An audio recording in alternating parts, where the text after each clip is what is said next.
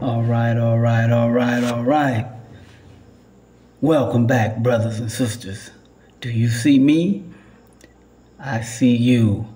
All right. Habari za Sabui. Habari za Mchana. Habari za Jioni. Brothers and sisters all over the world, good morning, good afternoon, and good evening. Whichever time of the day this message finds you. The name of this channel is The African Times, and I'm Thomas. Okay, everybody, I had to jump back in just for a second. I'm excited to find out that there's another African country that has released or put up into space another satellite. Oh yeah. Oh, yeah. So it's happening. Yeah. Well, as it turns out, remember I told you not too long ago, I released a video explaining to you that Zimbabwe has put a satellite in space. Well, that satellite was launched by a rocket made, I think, in the United States by NASA. That's where it was launched. Now, whether or not NASA made the rocket, whether they purchased a rocket from someplace else, or a combination of efforts came together, combination of countries, or engineers, scientists, or what have you, to manufacture the rocket. I don't know, but it was released. It was launched in Nassau, U.S. And as it turns out, Zimbabwe had a satellite on the rocket, and there was another. Uganda had a satellite on the rocket as well. So two satellites went up into space to be established in orbit. So that's a really, really good thing. Let's hope that it catches on. Let's hope that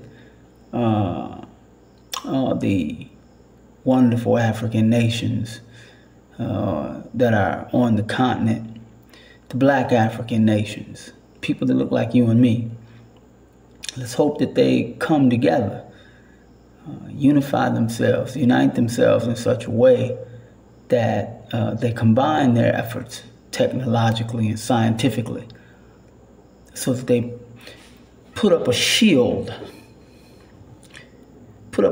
around the African continent in such a way that the good brothers and sisters on the continent are protected. Now, remember I talked to you, and I'm not going to keep you long, but I just want to reiterate that this is a very, very important step in the right direction, because it's just not about placing the satellite on the U.S. rocket. It's about having in the minds of the people the understanding that that type of technology is necessary for our survival. This is nothing to play with. This is extremely serious stuff. I'm at the end of my life, and many of you who watch me, you're in the middle of it or at the end like me.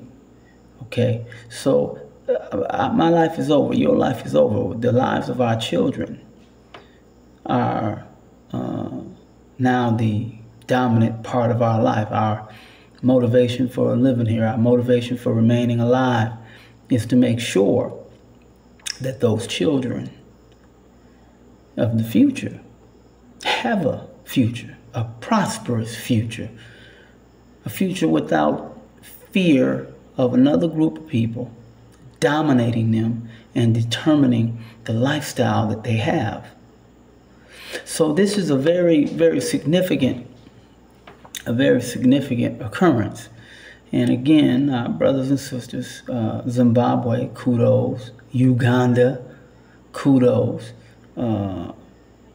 Tear those satellites apart.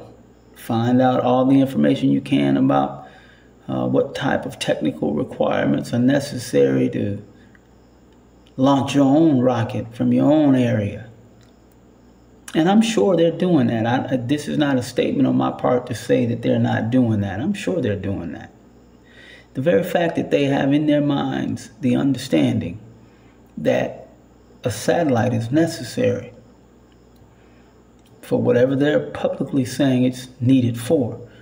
Means that those individuals, if they're reasonable people, they understand the other capabilities of a satellite that deal with protection. Okay, and we have to.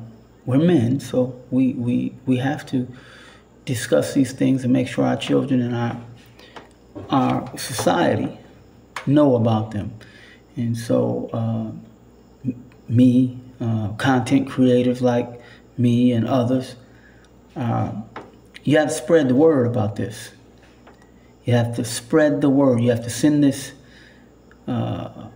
video out to people, or you make your own video and you spread the word among our people all over the world, the diaspora, so that it's on their minds, it's in their hearts, it's in their spirits, it's in their consciousness. And then before you know it, generations will arise and they'll have the understanding of the necessity of these items and the technological benefits of manufacturing these items on our own without the aid of foreign powers, particularly the W's, the West, because they've demonstrated openly and clearly that the best interest of people who look like you and me is not a part of their plans, and it's not in their intentions to make sure that we're safe and protected. And that's understandable. That's our responsibility. So spread the word. Tell everybody, yeah, now the Africans are in space. And those of you who have skills, there are opportunities here, economic opportunities. You know, the Amazons of the world, the Netflix of the world, the various social media companies, people who have been able to use technology such as this, satellites and things of that nature, to create entire industries. Those are hundreds of thousands and millions of jobs, and these opportunities are available for us. You don't grab your intellectual capacity and go give it to other people, particularly people who are going to destroy you. All right. So, yeah, we'll go into more about that later. That's the economic component of it. So, but congratulations to Zimbabwe and Uganda for taking these steps. And I remember hearing President Museveni, president of Uganda, say some time back, he expressed his interest in nuclear technology. And I remember one of the titles of the video was, "He shocked the world." You know, ain't nothing shocking about it. It's normal. He's a reasonable, normal man in his right mind.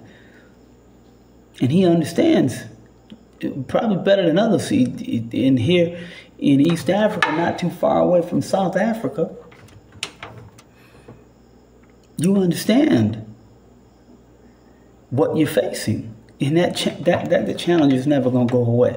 So just wanted to pop in and let you guys know that. Congratulations again to Zimbabwe and Uganda for doing that. Yeah, you every now and then look up President Museveni and listen to some of the things he's saying. Because he talked about, in a recent video that I saw, I don't remember when the video was made, but the video I saw, he was saying, what were we doing? What were the chiefs doing when they knew we faced a threat? Hundreds of years ago, when they knew. And they knew, and they had time to do something about it, to be prepared. But they, you know, for whatever reason, and they waited to do something a little bit too late. Because these people, you have to understand, these people spend nothing but time. They have a whole system, an educational system, the colleges, the universities, think tanks, all of that. Those people work 24 hours a day just figuring out how can we dominate the world and maintain that domination. Okay? So good again, Zimbabwe and Uganda. Sante Sana. Thank you very much for having the courage to do these things. And now let's do our part. I told you before, it's not only up to those people, but there's a bigger thing here, and we have to spread that news, that information to our people. Hey, we're doing this. We're up in space. And then we all come together and have these conversations about how to utilize that opportunity in such a way that it benefits our posterity. Okay? All right, so I hope you guys understand and enjoy. I'm going to let you see a little clip of the satellite on the rocket headed into space. Take care. Uhuru, uhuru, uhuru.